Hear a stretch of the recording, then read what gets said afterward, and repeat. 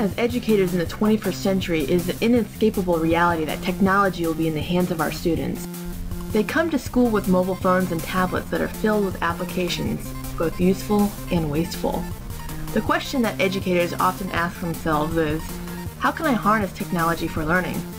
It helps that schools are training our youngsters for jobs that are increasingly more technical and require growing computer expertise. So it is important for educators to take advantage of the technology at their disposal to design instruction that will prepare their students for the jobs of tomorrow.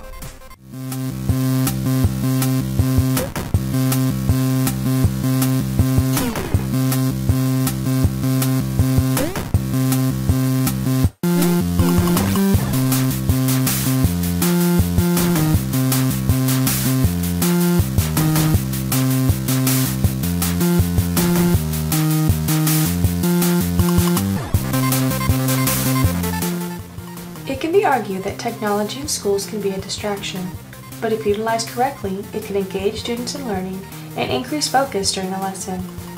In addition to increasing student engagement, using technology teaches students skills that they will need in today's job market with the ever-growing popularity of technology.